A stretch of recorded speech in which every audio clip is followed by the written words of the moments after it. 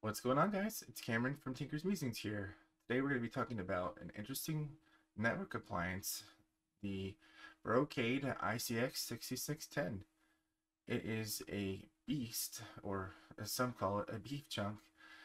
So let's get into it and let's see what this thing can do. All right, so the Brocade ICX6610 is quite the network switch because it offers a variety of ports. It's referred to commonly on the serve the home thread by Fohdeesha as the Beef King. And I have to agree because we have technically 8 SFP plus ports here, but then they also say that if you use 2 of the breakout ports on the back, 2 of the 40 gigabit ports, and break out to 10 gigabits, you have an additional 8. So you could have up to 16 SFP plus 10 gigabit connections through this switch. And then each of these is either PoE or not PoE depending on the model that you buy.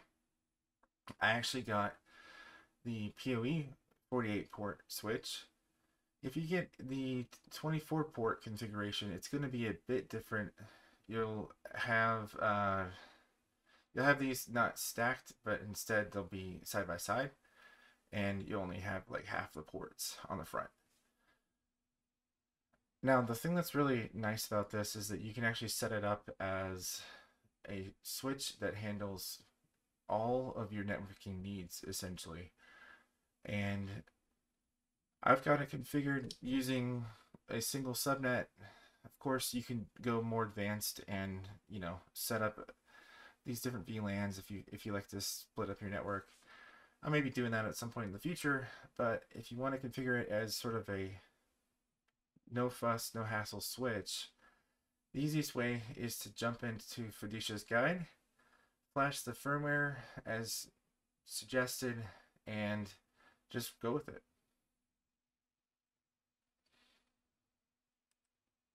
And basically, you're going to need a serial port, and most likely you're using a modern PC.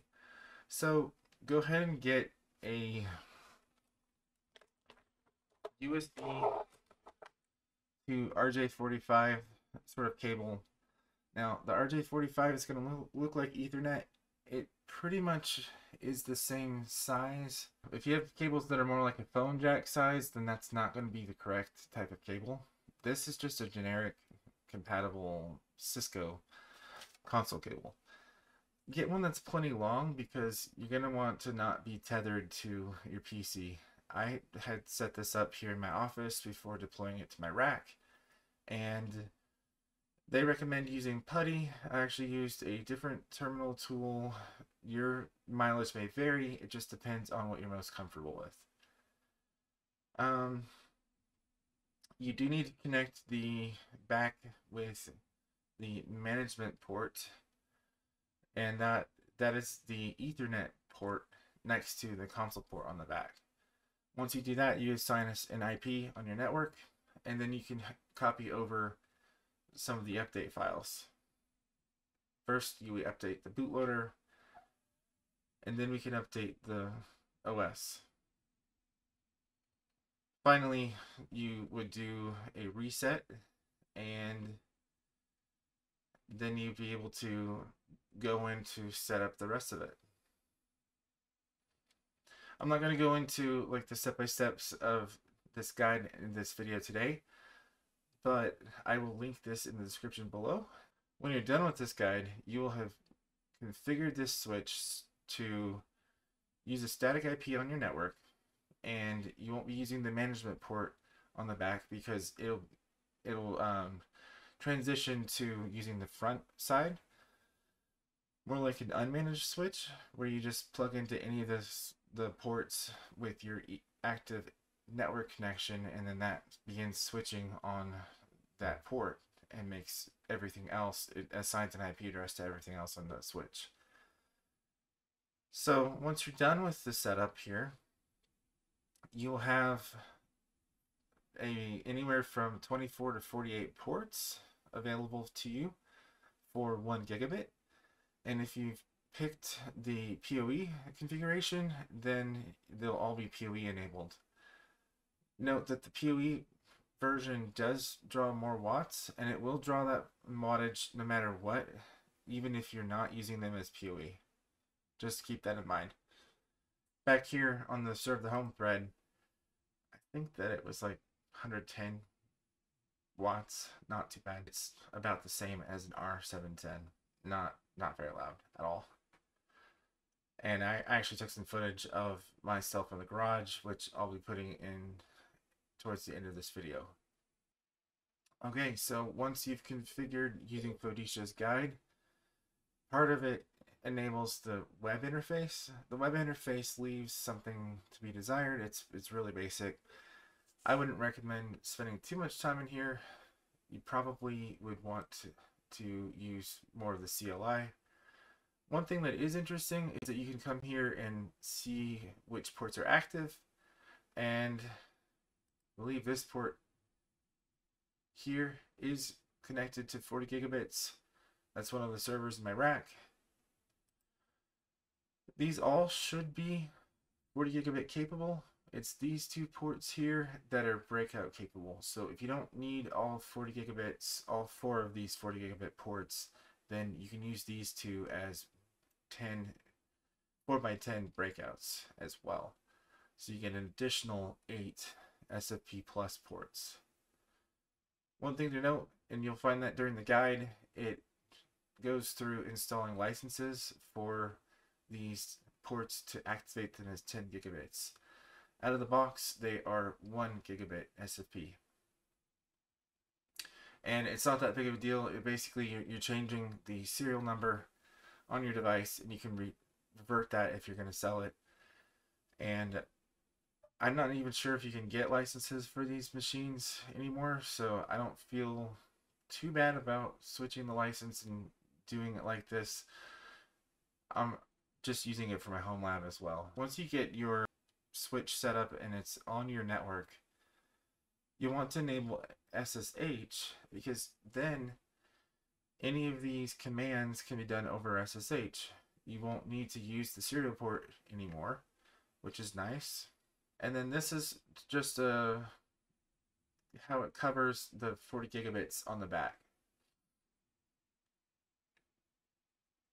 I guess I lucked out because mine really doesn't stick over any of the other running equipment in the rack. It's no louder than my DL380P G8 or the disk shelves that I have running currently. So I'm actually recording from my garage right now with the servers, disk shelves, and everything on. The sound is not too bad. The switch barely adds any volume to the rest of everything. So it is very, very usable. On the front here, we have 8 SFP plus ports and 48 PoE 1 gigabit ports. Alright, and then on the back, this is what you'll see.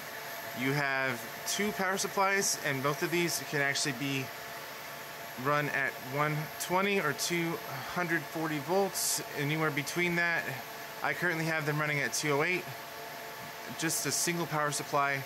And this is the seller that I bought from. These are selling quickly, so if you're interested in buying from the seller, I will leave a link down below. Please let me know if you have any questions about how this works. But it did come with the rack ears, so you can mount these directly in your rack. I will say that because it's pretty long, it is going to have a little bit of sag. Maybe there's some rack support that we could get. It's a 1U configuration. If you put it right above some other equipment, it probably won't sag. I have about 1U in between my last server and this. Haven't decided if I'm going to put like a patch panel there or not, to organize a bit better. Basically, I have everything running underneath to the back for all the servers, but I may actually get a nicer patch panels so that I can run the smaller cables and kind of hide that wraparound. So that's pretty much it. Submit your best offer on this, and then you'll be in the game for 1 gigabit, 10, and even 40 if you're interested. I like this switch. I think it's going to serve me well. I'm using it more as, say, an unmanaged switch right now, but there's totally more you can do with this from the software side. I'm not a network engineer, so I don't know everything about the capabilities necessarily. I just know that it is a cheap barrier to entry to get many different link speeds on your network, and even dip your toe in the water for 40 gigabits. So that'll do it for this video, guys. I hope you enjoyed, and if you would like to leave a comment, please do. Let me know how you're going to use this in your setup, or if you have a similar switch. Please remember to like and subscribe, and hit that bell icon to be notified of the next video. Alright, well that'll do for now. Thanks, guys. We'll see you next time.